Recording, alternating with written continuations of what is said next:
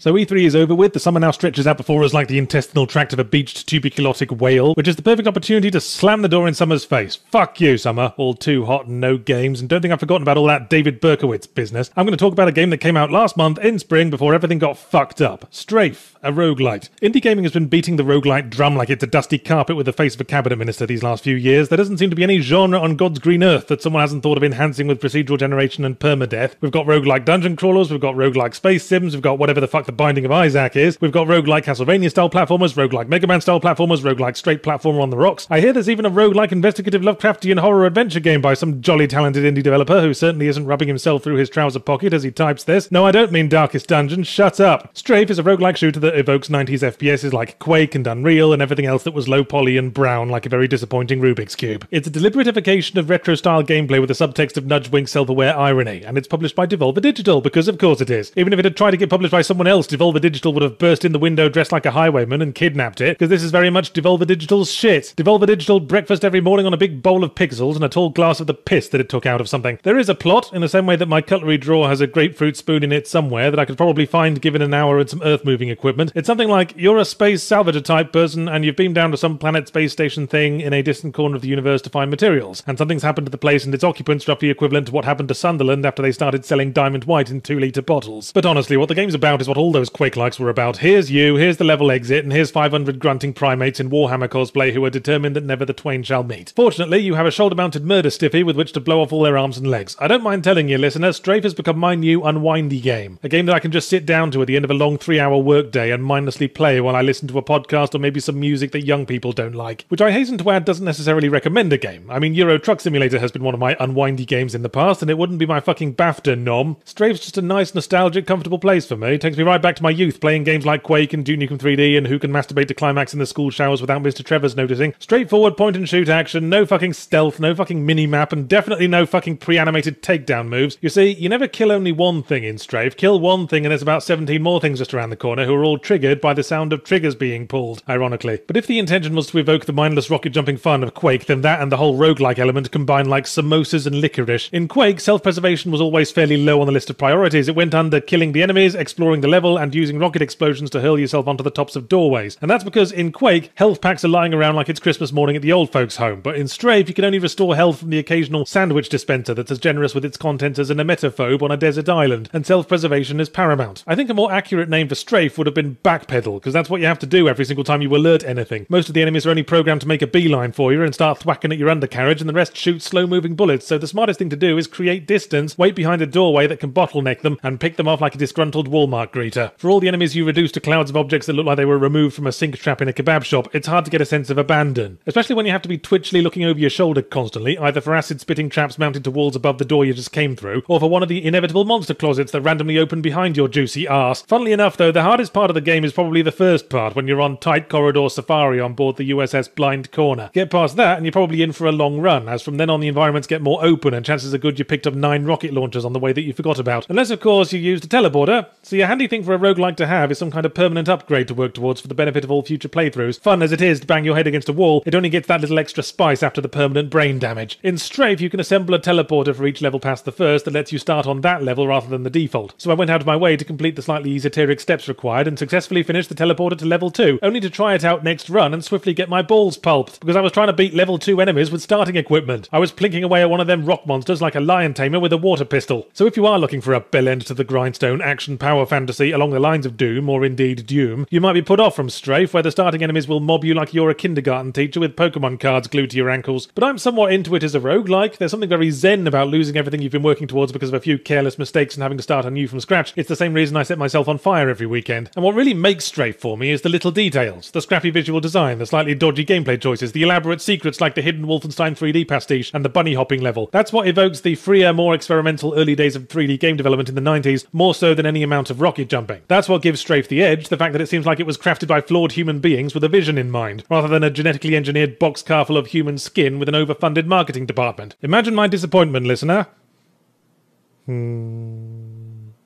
Right, that's enough imagining. Here's the real stuff. A new IP developed by some of the guys who worked on Painkiller, that's first person and has guns in and is called something that wouldn't look out of place as the title of a Jason Statham film. Clearly this will be some terribly exciting action murder fantasy with huge guns perched on the end of a stiffy, big enough to impale an entire subway carriage full of eager milfs. Then I actually played it and found that the chest-thumping bellicosity of the title had misled me, and the only chest-thumping that took place was when the game thwacked me reproachfully across the nipples for wanting to kill things with the gun that it gave me for killing things with. Get Even is an odd mishmash of elements, the kind of game that can only be described with a sentence beginning with the words sort of and ending with the word thing, as in sort of stealth action adventure thing, or sort of sci-fi psychological thriller thing, or I sort of pulled my trousers down to show you my thing. The protagonist is named, and you might want to hold a fishing net in front of you or something, because when you hear this your eyes might just roll out of your head, Cole Black. He's a grizzled mercenary type bloke who sounds a bit like Sean Bean making out with a fat angry dog. He spectacularly fails to stop a teenage girl getting blown to bits and then wakes up in an abandoned asylum. The world of video games probably has special sorry to hear you woke up in an abandoned asylum greetings cards, it happens so bloody often. With the help of a mysterious voice, Cole must use a third-party VR helmet to explore his own buried memories and piece together the events leading up to him not saving a teenage girl from being blown to bits. But nothing is as it seems in the abandoned asylum, as should be expected of any game that introduces total immersion VR as a concept and refers to itself as psychological in any way. So first you don't know if anything's real or simulated memory, and then you don't even know if the simulated memories are reliable, so trying to get your head around what actually happened is like looking for a fun-sized Snickers in a cat litter box. Get Even's gameplay suffers from a lack of discipline, as it indecisively wanders around the buffet table, loading up its plate with spaghetti on one side, apple crumble on the other, and pouring popcorn butter all over it. It started off reminding me of Condemned a little bit, as we have to explore the rundown asylum holding up our magic video game smartphone with the functionality of a Star Trek tricorder, taking pictures of evidence, but this turned out to be not much more than a collectibles element for filling out Cole Black's scrapbooking project. Then we introduce a puzzle element where we use the thermal setting on our magic tricorder phone to follow an electrical wire to the correct fuse box, but I think this only gets used one more time in the whole game, and it's the pointers to a fuse box I was about to use anyway, because I was already exploring every inch of the level to document every nondescript stain on the wall that's identical to every other nondescript stain, except it makes the evidence detector go widdly-wee. Oh yes, and then a prisoner begs me to release him, and a bit of text comes up to none too subtly inform me that my actions will have consequences. Of course they will. Walking across a room has consequences. The consequence is that I'm on the other side of the fucking room. I know what it really means, that we're strapping in for some of that branching narrative bullshit. So a short ways in, when I randomly press an unlabeled button that lets all the crazy murderers out, I'm informed that I'm a bad person for doing so, and not randomly pressing the other identical unlabeled button that provides free breakfasts to poor school children and brings Scrambles the Wonder Dog back to life. So now I have to worry about my decisions mattering, until about 2/3 the way through when we switch to a different character and they stop mattering. Christ on a camping weekend, I wish Get Even's game design would put on its own magic VR memory machine, relive its first planning meeting and try to remember what its core element was supposed to be. I feel like there must have been 3 teams, one working on a stealth shooter, one on an atmospheric horror game and one on an episode of Taggart, and they all had a big after-work sex party and accidentally put on each other's trousers. Because the combat element is strangely elaborate, considering that the rest of the game treats it like the vegan at the barbecue, you might reasonably wonder why there's combat at all when we're just exploring VR memories, but don't worry, the game has an explanation ready that it wrote down on a piece of damp toilet tissue. You're subconsciously trying to hide the memories from scrutiny, okay? And conjured up soldiers from other memories, or even books and films, Cole Black apparently reading nothing but Andy McNabb novels, which, thinking about it, makes a lot of sense. In reality, it's just a weak excuse for throwing in token gameplay, but it's doubly strange that the game would rip its trousers squeezing the combat in, and then tell you off for engaging with it. It's actually got one or two interesting new ideas, like the gun for shooting round corners, and a whole lot of very uninteresting old ideas, like being able to sneak up behind dudes and pinch their buttocks to make them swoon with flirtatious shock. But make use of either of them, and the game browbeats you about it as part of the above-mentioned moral choice branching path thing. It's incredibly obnoxious because apparently nothing less than a complete ghost run will satisfy, no kills, no alerts. So when I'm spotted because the minimap lies about the length of the enemy's vision cones and the usual cock-up cascade begins, the voice in my ear droningly threatens me with the bad ending because it apparently reflects poorly on Cole Black's moral character that he can't conceal himself behind a blade of grass. One too many cheat days, I suspect. Yes, the game offers you the chance to redo the memories as much as you want until you do them right, and lays on the "are you really sure you want to continue" prompts before getting the hammer of judgment out, but putting the effort in for the more positive outcomes would have required me to give a quarter cup of powdered bird shit for the characters, and that wasn't happening. There's a lot of acting going on in Get Even, which is not quite the same thing as acting. Acting is what amateur dramatics productions do when they've been informed there might be a casting agent in the audience. When I had pieced together the plot, I concluded it was about a bunch of unlikable soap opera characters making long strings of stupid decisions, beginning with their haircuts and only going downhill from there. In summary then, Get Even is a bit of a mess that fails to give its handful of interesting ideas enough room to grow because of the other 500 things it was trying to do. It was like someone tried to raise baby ducks in a bag of pick and mix. And besides, Cole fucking Black, you raise enough eyebrows naming your character Mr. Black without making their first name another thing that's black. Might as well have called him Edgewood Darkbottom. I have a revelation to make that may blow your little minds apart, listeners. Ready?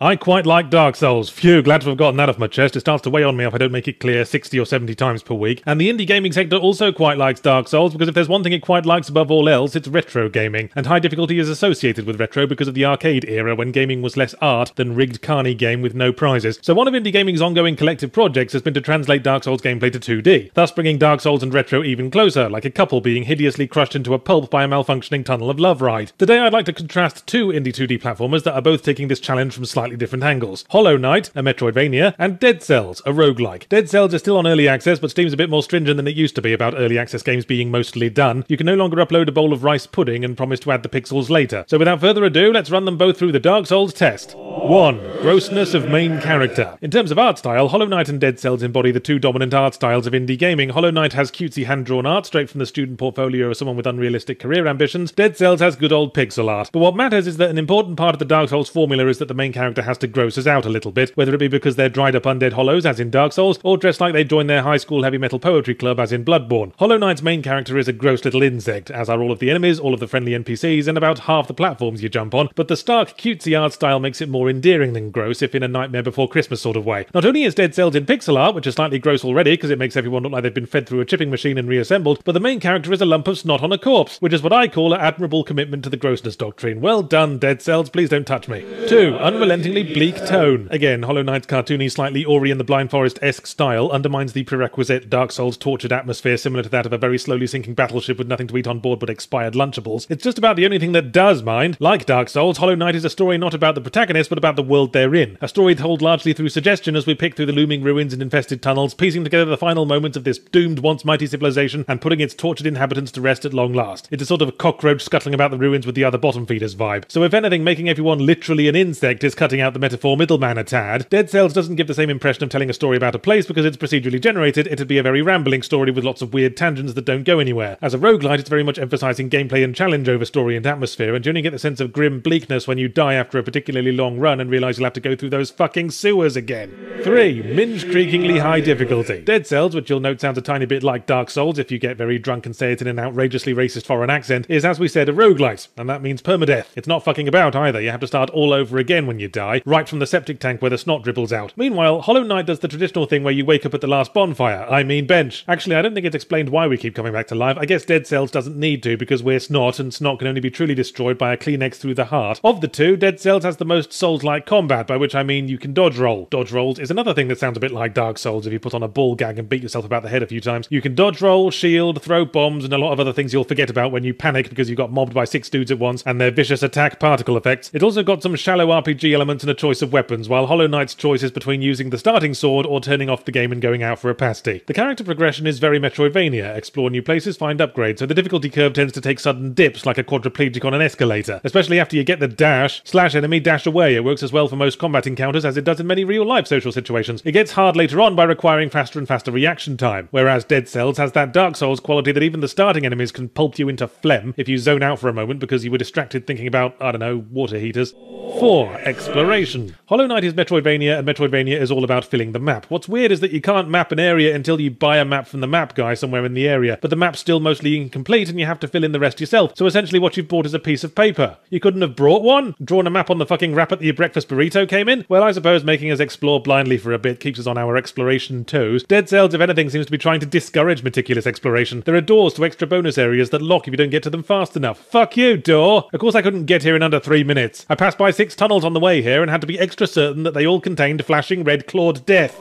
5. The conclusion. I suppose asking which game is the most like Dark Souls isn't the same as asking which one's best. In truth, they're both nice little time killers, but on balance, I prefer Hollow Knight as the more complete experience. Dead Cells does a better job at translating Soulsy combat to 2D, but it's like the coin-up arcade machine version. Hollow Knight's got the atmospheric world, the exploration, and perhaps most importantly, the sense that we're not pissing in the wind. Dark Souls might be a poor choice of things to give the roguelike permadeath treatment because its monstrous difficulty is a means to an end. We come back and bang our heads on the wall because every chip that breaks off is another step of permanent progress to finally making a big enough hole in the wall that we can get to the candy shop, or perhaps more likely, the next wall. Maybe I've got roguelite fatigue. Maybe sometimes when I assemble a Lego building I accept that a little brother might smash it up and make me start again. But maybe there are other times when I want to keep that Lego building so I can tape it together and shove it up my little brother's arse. Once upon a time, video games were invented, thus rescuing the human race from not having video games. A short while later, someone said, these video games are great and all, but they'd be even better if they were constantly reminding me of my rate of acceleration in standard Earth gravity, and thus was born the platform game, a genre that ruled the roost for many years until it was sacrificed on the altar of 3D graphics. Turns out being able able to fall off the front as well as the sides of the platform was the one step too far that would make platforming suddenly not fun. Lord knows people tried it anyway. Mario 64 was officially aged about as well as a herring under a floorboard, but during this confused transitionary period, a little company called Naughty Dog, responsible up to then for a few nondescript titles like Keef the Thief, said, hey, let's see if there's a way to make a 3D platformer that doesn't feel like directing a kitten around an air hockey table. And if possible, let's see if we can do it while climbing aboard Sony's massive Todger and banking their checks for the rest of our fucking lives. And so they developed a 3D platforming system based around moving along a single axis, thus pioneering the concept of 3D, except not really. Great job, Naughty Dog, said Naughty Dog to itself. Now all we need is a plot. Okay, how about something like Sonic the Hedgehog meets...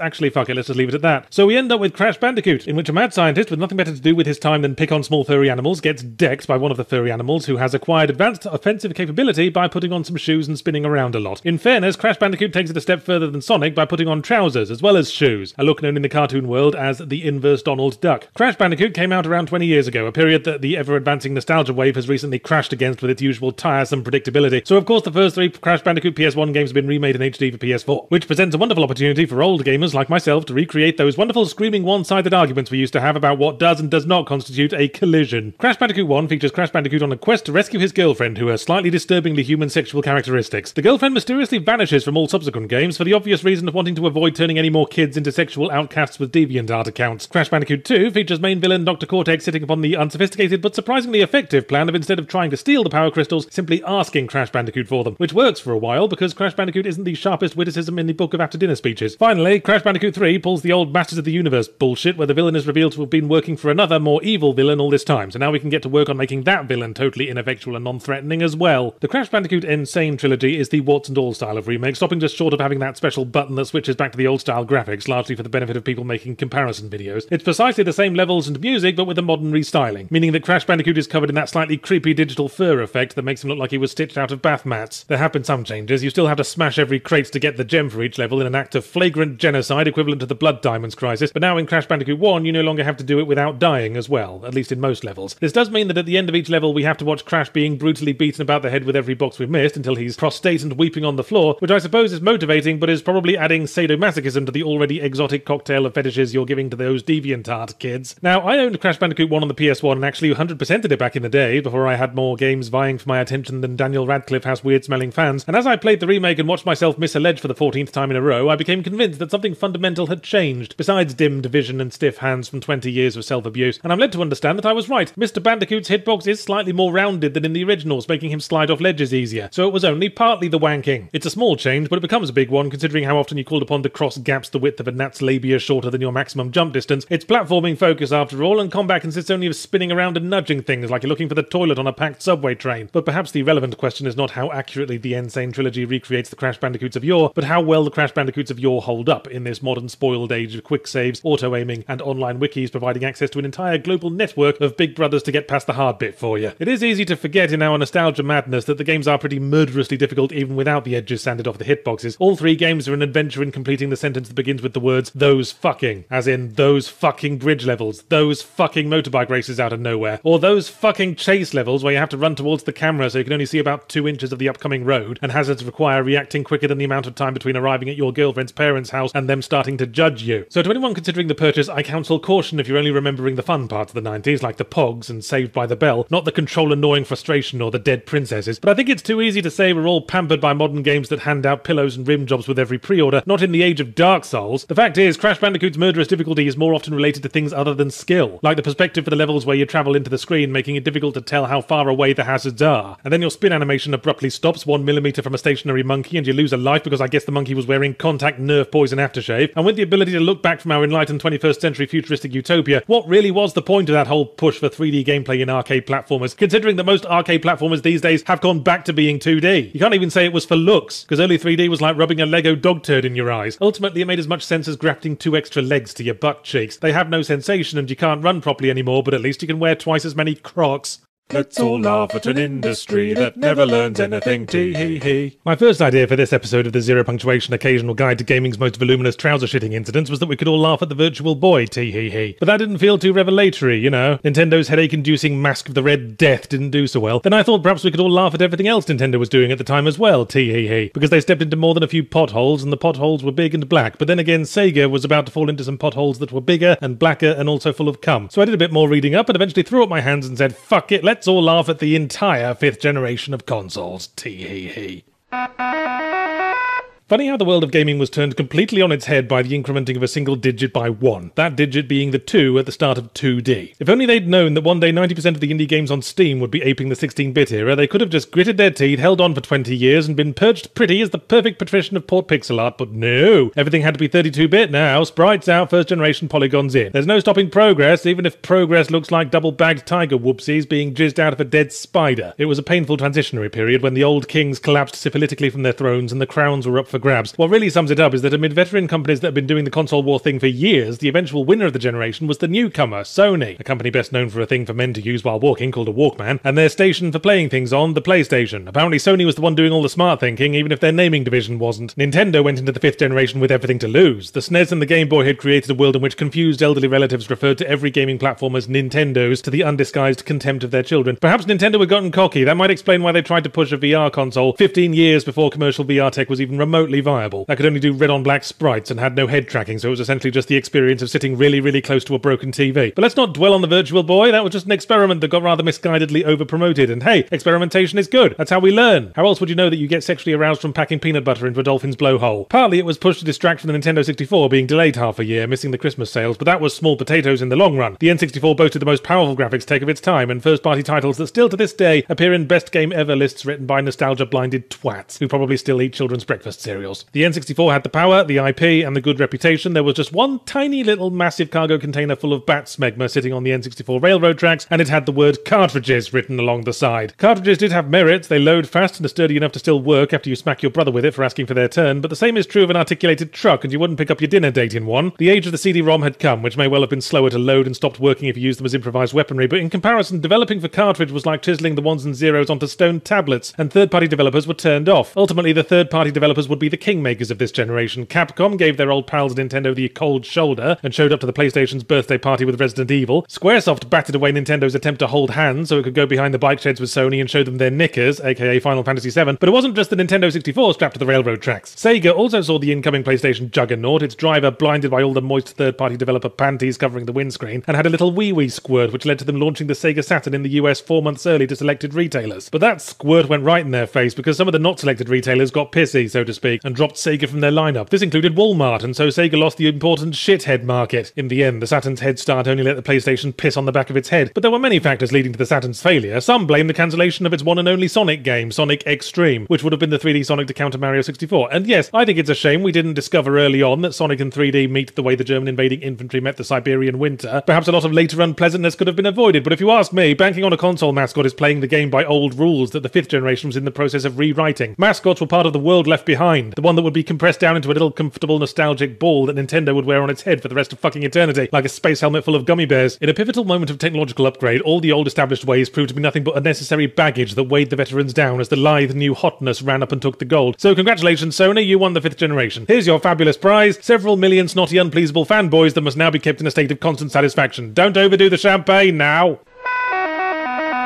Today, the console conflict is a three-party system. Well, two parties and one bloke chewing gummy bears in a space helmet. And of course, PC gaming, watching it all through high-powered binoculars from the roof of their giant money factory. But in the turmoil of the rise of 32-bit, it was anybody's race. And there was quite a field of the healthy competition we could do with more of nowadays. I didn't even mention the console I had, the Amiga CD32. The console's so good it had to be discontinued and declare bankruptcy after 6 months to give everyone else a chance. Then there was the 3DO with its wonderful FMV games that made human flesh look like biscuit dough smeared in water-based lubricant. Or the Atari Jaguar, technically the world's first 64-bit console, in that at least 64 people looked at it and said, well, it's a bit like a console, I guess, but what's with the controller that looks like a Genesis controller got knocked up by a pocket calculator? You know, on second thoughts, healthy competition wasn't the right choice of words. Slightly run-down competition, maybe. Or how about competition that could probably get out of bed given a drip, a wheelchair, and the second coming of Jesus? You know, in this age of fear-mongering, populist takeover, increasing class divide, and Ed Sheeran cameos on Game of Thrones, a lot of people seem to take comfort in the fact that the mushroom cloud will probably drop soon and burn our eyes out while the radiation agonizingly dissolves us from the inside out. Well, it's a lovely fantasy, millennials, but sadly we're an infuriatingly adaptable bunch, and if Nuclear Firestorm couldn't save us from the Bay City Rollers, it's not going to save you from, discreetly Google's current Billboard Top 40, Imagine Dragons. You're probably just going to have to tough it out, but in the meantime there's no harm in a bit of wholesome escapism with Edmund Macmillan's new game, The End Is Nigh. Edmund Macmillan is a game designer forged in the old 2000s Newgrounds Flash game era when everyone was learning that lack of censorship plus extremely low barrier for entry equals an awful lot of super violent, poorly drawn cartoon games and animations about poo. Macmillan stood out by making such games as Super Meat Boy and The Binding of Isaac, actually quite well designed super violent cartoon games about poo. Macmillan's hallmarks besides poo include high difficulty, a simplistic but highly animated art style mainly centered around squashy blobs of flesh, an obvious enthusiasm for retro video games, and a grandiose apocalyptic sort of theme. So The End is Nigh represents all of his squishy, blood-leaking poo monsters coming home to roost, so to speak. It begins with a squashy blob of flesh playing retro video games before realizing he has to travel out into the grandiose apocalyptic world to make things highly difficult for himself. The game is a 2D platformer with much of Super Meat Boy about it, except slower paced and is theoretically an open world as opposed to Meat Boy's level-based structure. In practice, though, each room is an individual challenge and there's not much point in coming back to each one once you have the bandage,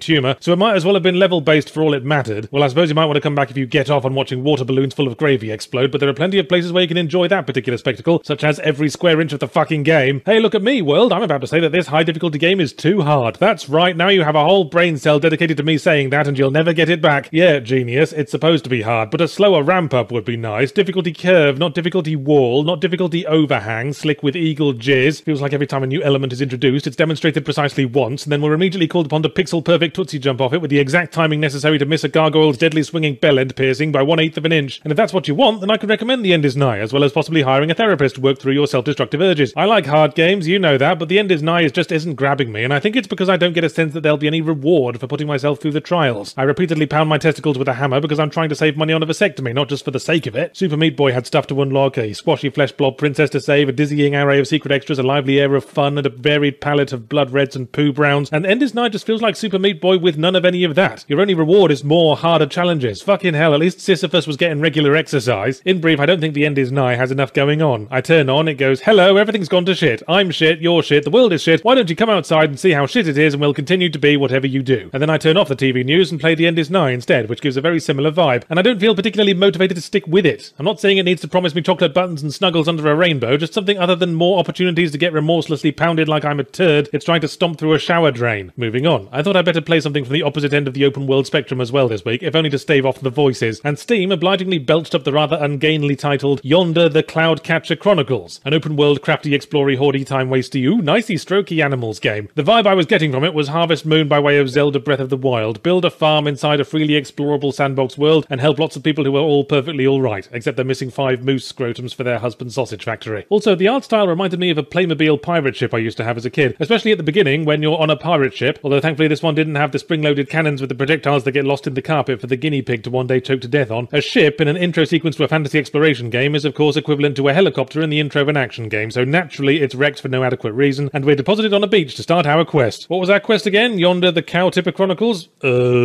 Pick up some stuff. Anything else? Talk to those guys. I talked to those guys yonder and they told me to pick up some stuff. Well, there you go then. I think the key phrase that sums up the Yonder experience is, what the fuck am I supposed to do with this? It is the final destination for every path you can take. You explore the island, find a hidden ore vein in a cave, mine it for copper, then you have some copper. What the fuck am I supposed to do with this? Oh look, a place where I can build a bridge if I bring it 20 sticks, 10 vines and a tube of Pritt stick. It leads me to an island with a treasure chest containing a vajazzling kit. What the fuck am I supposed to do with this? I think we're supposed to be setting up farms. So we search the land and find the places where farms can be built and build farms on them. What the fuck am I? Wait! Now we can find a wild cow, wave a curly whirly under its nose and lead it back to the farm to make it your cow. Okay, what the fuck? Ta-ta-ta-ta-ta! Now find an NPC whose face you particularly don't like and you'd like to go away. Feed them the entire contents of your fridge and they'll go off and run your farm for you. There, you see? Now you've got free milk coming out of the farm whenever you want it. And what the fuck am I supposed to do with that? Look, if you like directions so much, maybe we could get you a fucking kaleidoscope. As far as I can tell, Yonder is a game about becoming the island's random crap baron on the off chance that some of the random crap will be required for one of the many fetch quests or crafting recipes that result in you having even more random crap. You can't even sell the random crap because the shops will only exchange it for different random crap. It's like dealing in fucking bitcoins. Honestly though, Yonder's main fault is a failure to commit. Either do the free exploration scavenger hunt or the farming sim because they don't mix well. One is about constantly moving on and the other sitting in one place, behind a cow, elbow deep in colon like the sorter at a punctuation factory. You creative auteur types never think about the damage your genre-defying games are going to do. Think of all those innocent shitheads in the 2000s who bought Killer 7 because it was tentatively classified as a shooter and ended up tragically suffering independent thoughts and generally becoming better human beings. And now look, what convenient catch-all umbrella label am I supposed to put on Pyre Supergiant games? I suppose there's always action-adventure, but that's as informative as a 19th century sex manual. Oh, you want to think outside the box, do you? Well, maybe sometimes I like being in a box, because it's warm in a box and safe, and sometimes they contain packets of cheesy what's-its. Anyway, Pyre is a new game from the creators of Bastion and Transistor, which, in bold defiance of established pattern, is neither isometric nor narrated by a bloke with a voice like melted chocolate dripping off a Darth Vader mask. So here we fucking go. Pyre is best classified as a visual novel, party-based, role-playing, 3-on-3 basketball simulator. Blimey, it's lucky no one buys games from physical shops anymore, because this would need a whole new shelf, and the label would be longer than the shelf. Buckle up while I attempt to explain this. In an oppressive fantasy kingdom, literacy is banned, perhaps the most sensible response to the popularity of 50 Shades of Grey books. You, by which I mean the player character, not the greasy, unpleasant serial masturbator watching this, are a scholar exiled to the wilderness below the civilized world who hooks up with a group of fellow exiles that need you to read a book they found that tells them about the secret rituals that have the power to free them from exile. For some reason, it turns out the rituals all involve going up against a similar group and competing to throw a ball into the other team's hole. If it seems like a rather contrived explanation for the 3-on-3 basketball thing, that's because it bloody well is. Oh yes, and during your Odyssey Come basketball tournament, you attract several more party members, each representing one of the sentient fantasy races in a case of what we academics call the traditional BioWare bro buffet. Most of the game plays out visual novel style, all the action and dialogue in plain text, while characters are represented by beautiful hand-painted cardboard cutouts on sticks, and that didn't bode well for me. I don't like visual novels much, because call me a ravishingly handsome stick in the mud with a great big cock, but I prefer my games to have some, gameplay in them. But nevertheless, I kept playing, reached the first sacred basketball match, and then went, never mind, let's go back to the visual novel stuff, less gameplay, less! I wondered what the fucking target audience for this game could be. The overlap between people who like fantasy visual novels and people who like NBA Jam can't be the biggest niche in the world. But I stuck with it, and after playing it all the way to the end, I think I'm prepared to say I like Pyre. Obviously, I dropped the basketball difficulty to low, because honestly, who gives a shit? But I should have remembered that Supergiant Games are pretty good at this whole interactive storytelling lark, and scratch my scrawny scrotum if I didn't genuinely want to see what happened to these characters. We call it the BioWare Bro Buffet, but between this and Persona 5, BioWare seemed to be the worst at it. Again, I liked the Pyre lads a lot more than I did the Mass Effect Andromeda Burger King Kids Club, in spite of them only being still images that didn't make any effort to emote, or possibly because of. The turning point for me was when we reached the final climactic basketball match on the peak of Mount Globetrotter, and the game goes, psych, only one of your party members gets to return from exile, you have to choose which, and everyone else pisses off home to rub gravel in their hair until the next basketball tournament,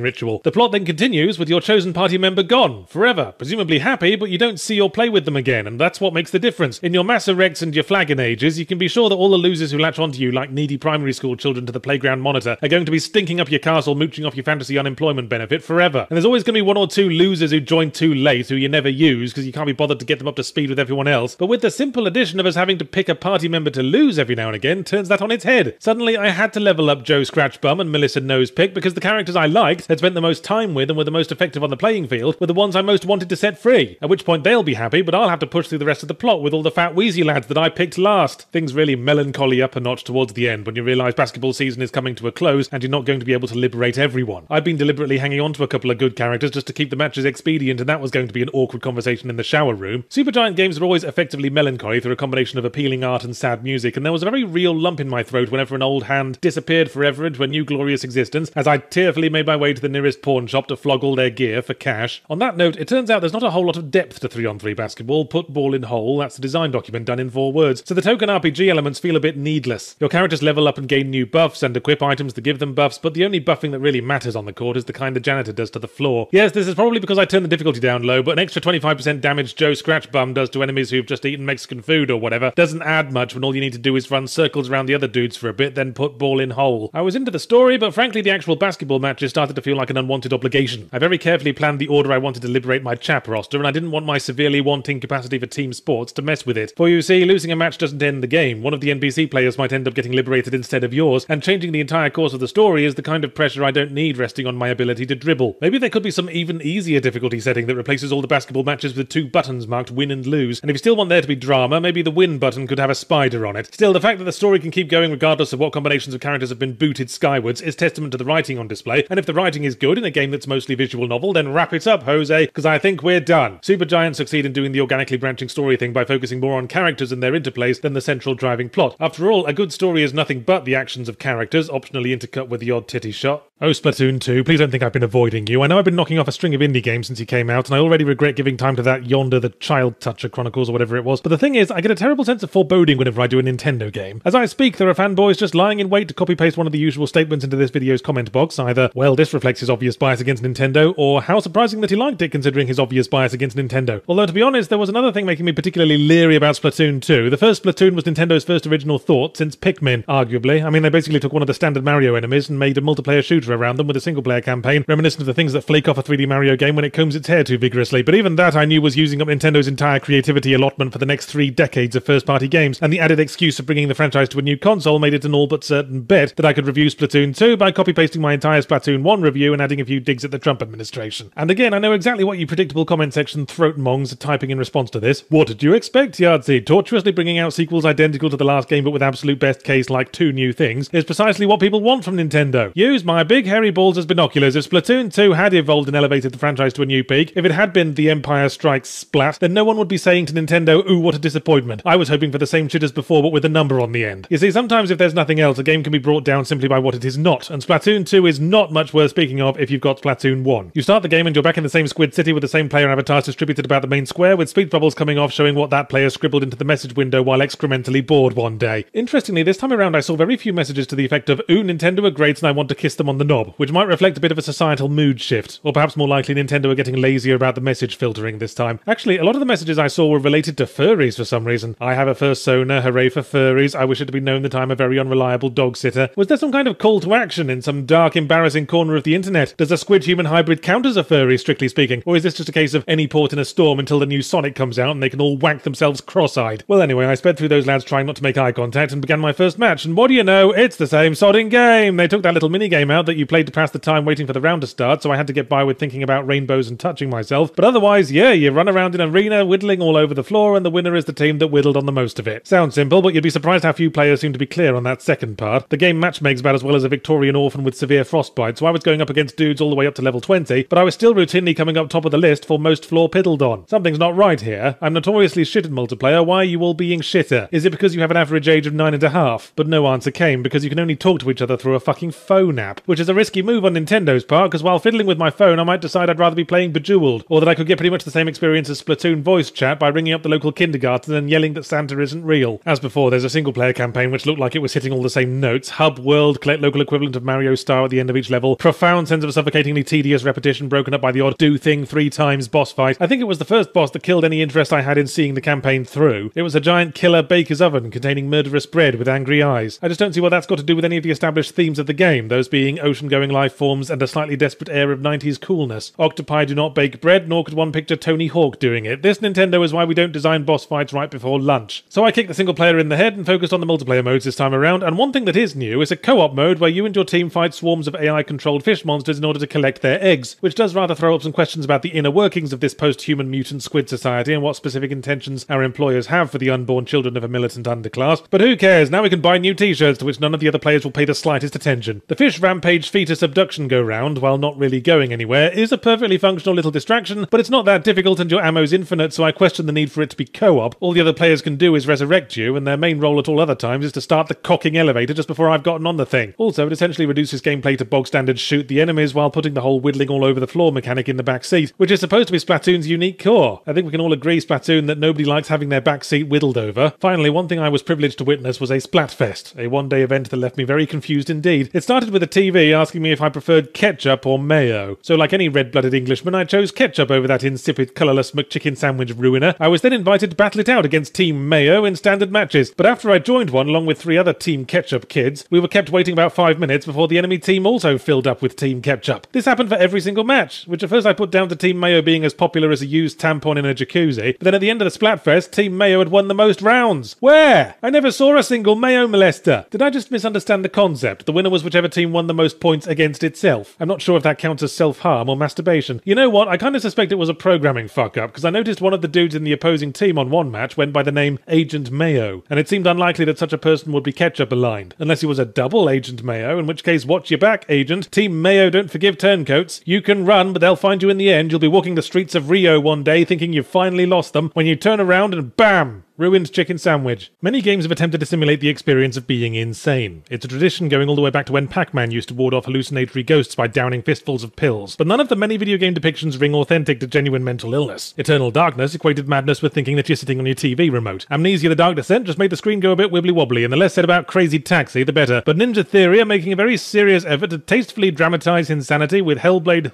Senua's Sacrifice, a sort of equal parts hack-and-slash walking simulator about a primitive warrior pulling a Dante's Inferno on Viking mythology. Apparently, Ninja Theory even got in touch with some actual mental health professionals to make the portrayal of psychosis all the more authentic, and hopefully while they had them, also worked through the deep-seated issues that made them do what they did to Devil May Cry. Hellblade: Setsuna's Sellotape has also been referred to as an independent AAA game, so already the mental illness thing is coming across pretty well. It's got dissociative identity disorder down fucking pat. Anyway, the game opens with Senwa, who looks like an awkward high school girl drew all over her face with the blue whiteboard marker and tried to wash it off in the septic tank, paddling her way to the entrance of the Viking afterlife in order to rescue her lover, who I think was murdered by Vikings, but it's doing the standard walking simulator piece together the backstory through vague arty flashbacks thing, so it's hard to tell. To say nothing of the main character is 2 consent forms shy of a gangbang and might have imagined all this and is actually carrying around the skull of the local milkman thing. You know, it's just occurred to me that what with this game trying to do a very serious portrayal of real issues that affect real people's lives, taking the piss out of it might make me look like a dick, which is ironic, I think, because a dick is a thing that piss comes out of. But then I remembered, oh yeah, I've got a mental illness. Phew. That means I'm fully within my rights to say that Senua's constant boggling at the camera makes it look like a fainting goat setting off a security light. This very serious game about serious issues takes itself way too fucking seriously. And before you start clipping out that statement to make a hilarious dance mix out of it, obviously I wasn't expecting custard pies and a laugh track. What I mean is, Hellblade Selena Scott's attempt at po-facedness is let down by the fact that the main character looks like a blue-tinged dork and apparently took acting lessons from the Scenery Chewer's Guide to Milking It. It's like she's only got 2 settings: urgent deer in the headlights frightened whispering, and furious defiant screaming with teeth clenched together like 2 piano keyboards in a sleeping bag. But let's put Senua herself to one side. After all, that's what the camera does. Bam! Masterful link. The core gameplay uses a Resident Evil 4 style chase camera as we explore various deserted, non-specifically mythic landscapes looking for the fucking gameplay. There is combat, it just takes a while to find it. And incidentally, if anything's going to undermine the very serious message about mental illness more than me comparing the main character to various woodland creatures, it's a bog-standard and faintly annoying hack-and-slash combat element that appears as if by magic every now and again before vanishing just as abruptly, like a sleeping car park security guard intermittently waking up and pretending to work when they think their supervisor's around. So every now and again you'll get locked in a room and gigantic hunky Vikings will keep spawning in until Senua works out her issues on their hairy nutsacks, doing the usual light attack, heavy attack, dodge, block, counter, calypso. And it does feel kind of token, like it was thrown in out of a sense that it had to be there for it to be a video game, or to justify characterizing Senua as a warrior, when I think the premise would have worked perfectly well without that element. What does work pretty well is the whole mechanic where a door won't open until you find a rune in the nearby environment by standing in a specific spot and looking at, say, a tree, a fence post, and the post-mortem erection of a staggeringly well-endowed corpse so that they line up into a rune shape. That's a very fitting gameplay mechanic for the theme, because that's basically a sign of paranoia, interpreting secret meanings and significance where none may truly exist, like when you hear a dog barking and take it as an instruction to gun down your neighbours, presumably given in a Scooby-Doo voice. Narrative and gameplay work together, so aside from everything else, the combat element is tacitly associating mental health issues with kill-crazy violence, much the way I did just now. And isn't that kind of reductive? But I haven't even mentioned the other major gimmick of Hellblade sausage sizzles, which it gradually informs you of right after the combat's introduced. If you die too many times throughout the course of the game, it'll delete your progress. Now, from a purely gameplay-focused perspective, this is of course the worst idea since Hitler's dad started taking fertility medicine, because it's effectively punishing the player for requiring a normal learning curve. But from a narrative perspective, it makes a lot of sense, because it is the sort of thing that could potentially drive me completely up the wall. And you have to admit, it's a ballsy fucking move, at least on the surface. In practice, don't be too put off by the prospect, because I died in the combat precisely once in the entire course of the game. You can instantly block or dodge anything they throw at you, and even if they knock you down, they all stand around swapping workout tips, waiting for you to mash the button that makes you stand up again. I died a bunch of other times and actually came worryingly close to the limit, but that was from a very annoying section where you have to run from light to light, because hanging around in the dark too long makes you die of,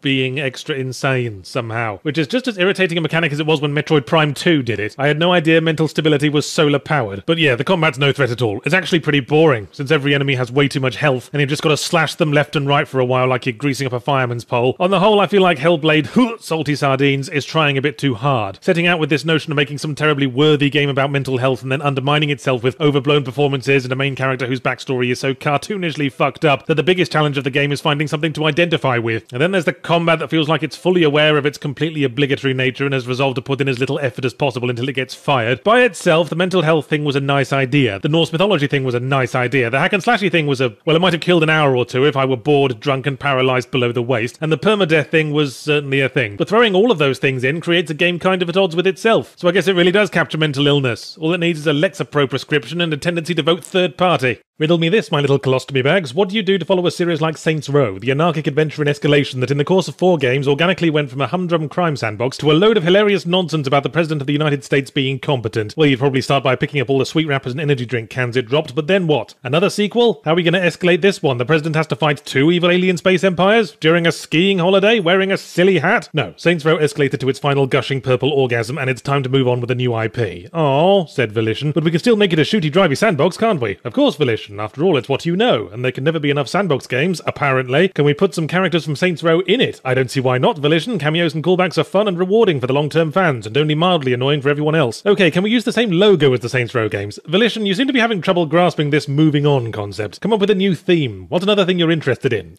We quite like Saturday morning cartoons. Of course you fucking do. And so we have Agents of Mayhem, a cross between Saints Row and G.I. Joe, a Saints Joe, if you will, and possibly the first ever example of a single-player hero shooter. The connection to the Saints Row series is a little bit weird. Pierce and Johnny Gat both show up, but have completely different backstories, so I'm going to say we're dealing with an alternative universe where the 3rd Street Saints either never came about or aren't as protective of their branding. The story is, a highly organised high-tech terrorist group consisting mainly of colourful characters with silly nicknames tries to take over the world, and in response, a heroic high-tech counter-terrorist group is formed also from colourful characters with silly nicknames. All of this is established with little cartoons, in case you hadn't quite grasped the Saturday morning cartoon influence. Meanwhile, the actual gameplay takes place entirely in the ultra-modern city of Seoul, South Korea, which the baddies have targeted for particular punishment. That's a bit insensitive considering the current geopolitical situation. That means I may, before this video goes out, have to change the above line to the nuclear-blasted hellscape of Seoul, South Korea. Anyway, after the usual induction, I'm dropped into the sandbox and Agents of Mayhem unrolls its full city map for my perusal, whereupon I get up and check behind it to make sure it's not folded up or something. Where's the rest of it, Volition? Don't tell me it all got broken off by nukes. No, wait, hang on, I get it. There's more than one city. It's an international terror group, so after we wrapped up the 3 or 4 things to do in Seoul, we're gonna head to Rio or Milton Keynes. Phew, thank goodness it's not just this one embarrassingly titchy little map that would draw sniggers in the sandbox game locker room. Why are you giving me that hurt look, Agents of Mayhem? Guess this is what we're stuck with, but hey, on the other hand, I've often thought sandboxes can be too big, especially if all they're doing is putting a commute between missions, and it'd be more expedient to keep things tight and jack up the encounter rate per square yard. And this map certainly is tight. It's tighter than a virginal prom queen from a very Christian family with severe cash flow problems. Volition do seem to like getting their money's worth out of their sandboxes. They made the Saints Row 3 map last for 3 fucking games, like a man wearing his underpants inside out. So don't worry, Seoul is packed with enough car races, foot races, and random battles to make you go, oh, this isn't terribly original. And of course, there are the inevitable outpost takeovers that make all the icons appear on the map, a grand total of about 3 of the buggers. But sometimes the enemy retake the outposts and you have to retake them, which I suppose is functionally the same as a game with 7 or 8 arse-achingly identical outpost-taking missions, paging Dr. Ubisoft. But I do think it's odd for a game that's otherwise so economical with its content to include the ability to steal cars, considering that A, you can spawn your roided-up agency supercar at any time, and B, every civilian vehicle in the game is a rather humiliatingly slow bubble car that handles like a fucking Roomba. I suspect it's only there because it's the sort of thing one expects in a generic city sandbox, like race missions, an easygoing attitude to vehicular homicide, and lampposts held in place with fucking lollipop sticks. The phrase economical with content was my thoroughly diplomatic way of saying repetitive. Seems like every bloody mission involves going to the same secret underground enemy base as always and shooting everything in it. How the fuck did they build them all? Tell the South Koreans all the rumbling of earth-moving equipment was actually the gentle patter of North Korean missile tests? Everything to do with the city feels like a generic gameplay fest whose primary purpose is to provide a rich vein of grinding in which to build up all your characters, the core element around which all revolves. We acquire XP to level up and improve their stats, we complete missions to unlock new gadgets and Legion tech to improve their abilities, we find the hidden crystals to activate their super abilities, although I fully unlocked all of them and still had about 20 crystals left over, so I guess the Mayhem base isn't going to be wanting for paperweights anytime soon. Essentially, it's a game about unlocking all the dudes and finding your favourite combination of dudes to play with, while relegating your other dudes to the Assassin's Creed-esque off-screen missions, which really don't take long enough, usually around 5 to 10 minutes, about enough time to go down to the sandbox and commit one parking violation before it's time to go back to base, collect the reward and set off the next one. The trouble with leveling up our characters as a core mechanic is the question of why we're doing it. To get better at the gameplay? The gameplay whose purpose is to let us level up characters. Where does that end? Are we supposed to be doing it because we like the characters? Well, there's the fucking rub, isn't it? As I said, Agents of Mayhem is a single-player hero shooter, and I think hero shooters are usually multiplayer for a good fucking reason. Multiplayer is an infinite gameplay model in which story is a bonus. Yes, I'm sure the Overwatch wiki would regale me with a story if I ever reach a suicidal level of boredom, but in the game itself, all context is just a splash of colour on a stream of cathartic time-wasting. A single-player campaign, on the other hand, is a journey, in which characters need to show off something more than a gimmick and/or extremely broad national stereotype, and dividing that journey between 12 or 13 protagonists doesn't give us room to get attached. Their character arcs consist of 2 optional missions each. There are 9th-tier pro wrestlers with better development. Can we ask much more of a game modelling itself on an artistic medium that existed mainly to sell action figures and lunchboxes? Well, yes.